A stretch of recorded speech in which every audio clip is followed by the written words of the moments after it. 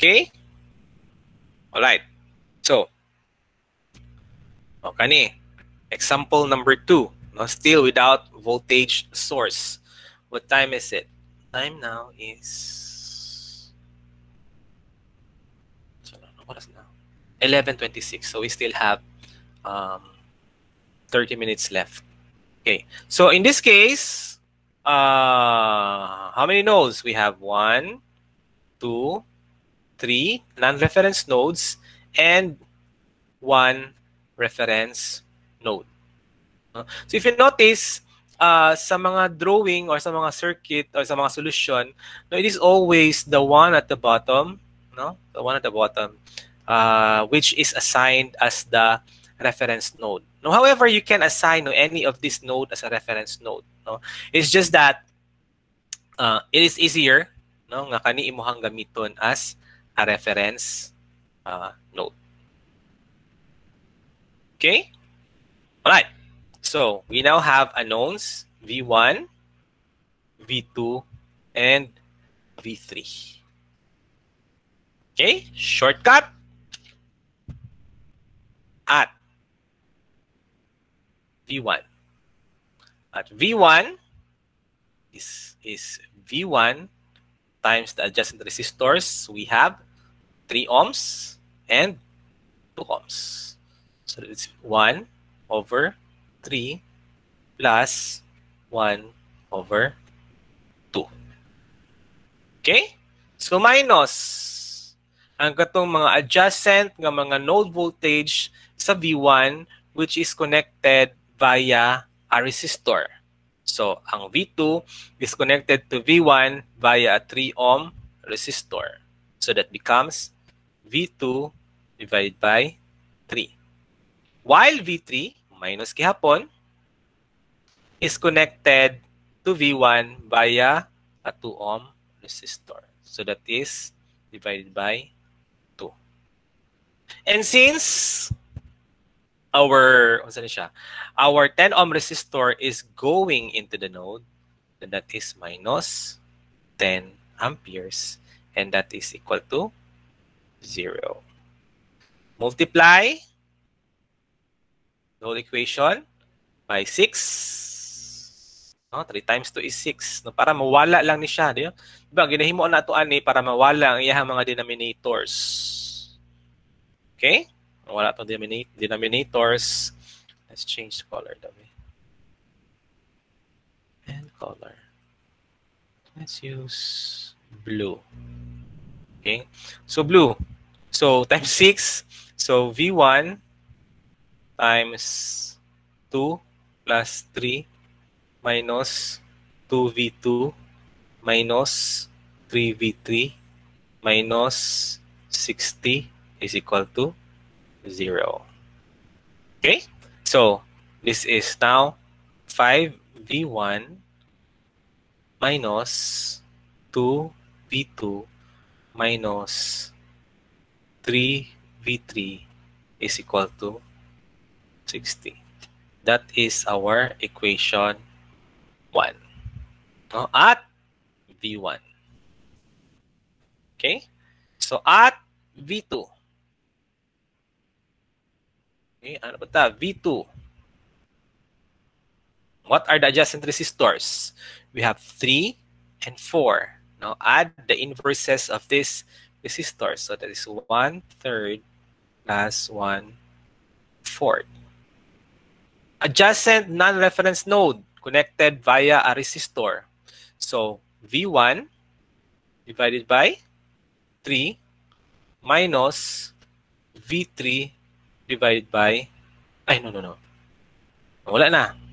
Mali. Hindi siya connected, no? So, di siya connected via resistor. It is connected via a dependent current source. So, erase. Pa siya ilabot. Huwag siya ma-erase din. Siya ma-erase.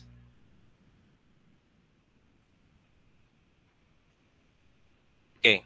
So, padayon ta. So, di siya connected, no? Ang V3.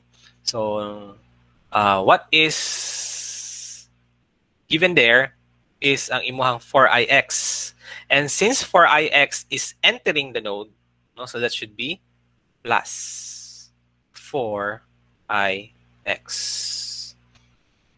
Okay?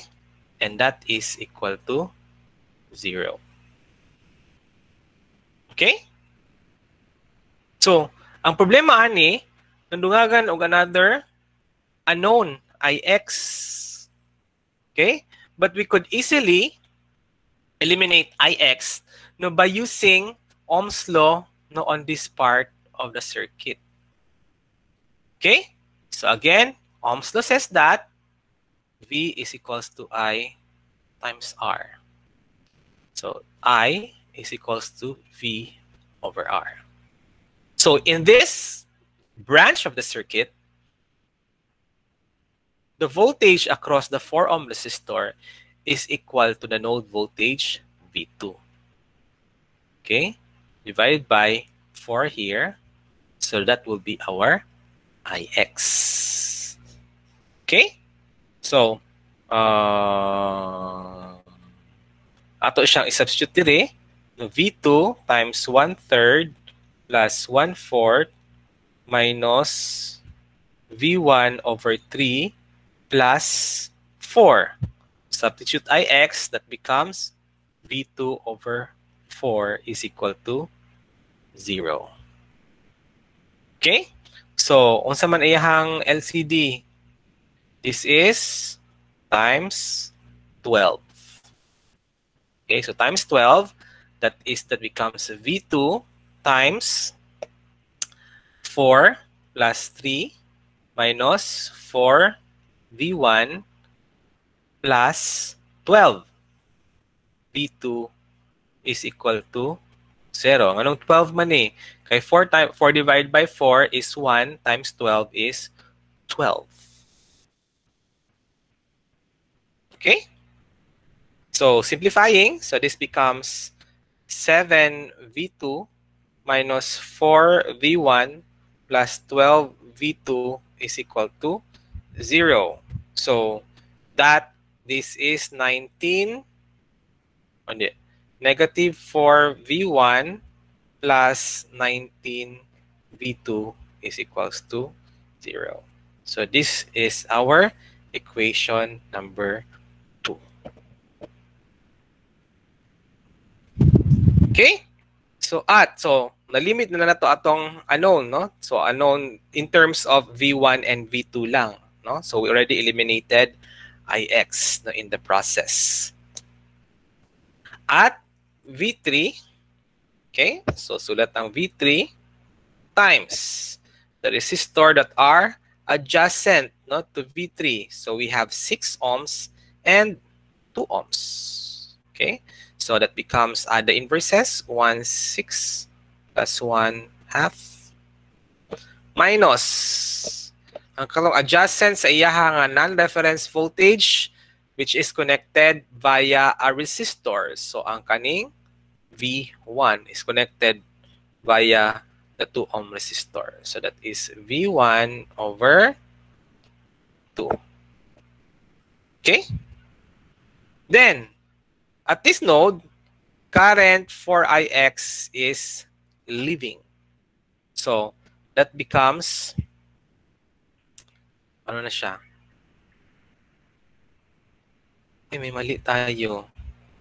This should be, di ba, kanisya is entering is, ano yan? Minus 10. So, this should be minus. Okay? So, this should be minus 2. Parang may mali. Okay, and therefore, this should be minus. And this should be minus. So, 7 minus 12, this becomes minus 5. Okay? So, minus 5. So, that is our equation 2. So, V1, so kanisha is leaving the node. So, that becomes plus 4ix is equal to 0. Okay? So, we know that Ix is just equal to V2 over 4. So V3 times 1/6 plus 1/2 minus V1 over 2 plus 4 V2 over 4. Cancel out. 0. Times 6. Okay? So this becomes V3 times 1 plus 3 minus 3V1 plus 6V2 is equals to 0.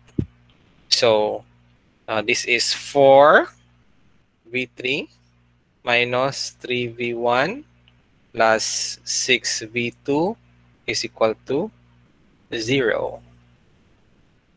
Okay? Or minus 3V1 plus 6V2 plus 4V3 is equal to 0. So using converting that into matrix form, okay? So equation number 1 is 5 minus 2 minus 3. This is V1, V2, V3 is equal to, first is 60, second is 0, this one is also 0. Okay?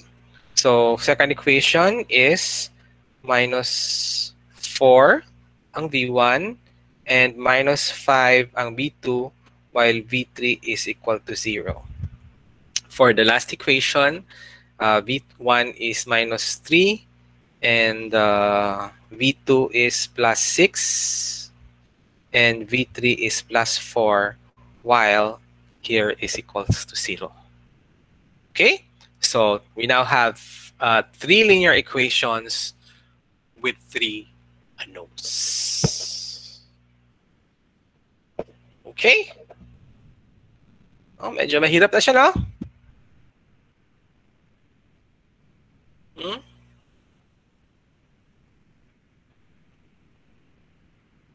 Alright. Ay, okay. So, nga na, mag-eskwela og electrical engineering. No?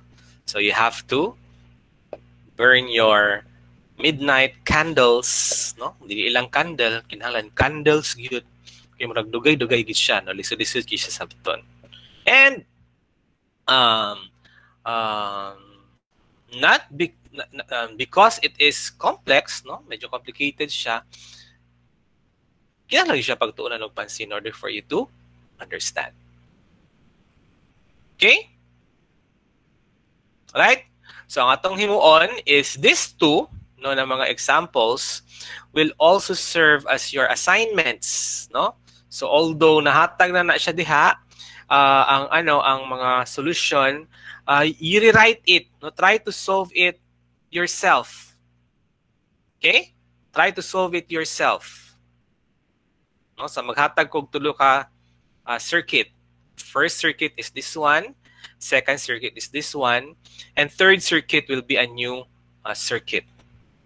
Okay? So each of those is worth 25 points. 5 points na lang tong duha, no? Kaya nahatag naman ng solution. And then the last circuit will be worth 20 points, no? Kaya wala man siya solution.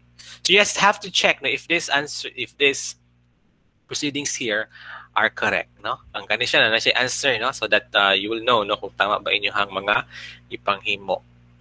Okay? Or just the last tiny bit, no? Notice, let's change to ang color para let's put it to magenta. Yan. So notice here that V2 is equal to negative 64. Okay? So ang answer niya V2 is equals to negative 64. That would mean that this voltage here is equal to negative 64 volts, no, from the reference node. And since this is negative, this has a lower potential compared to 0.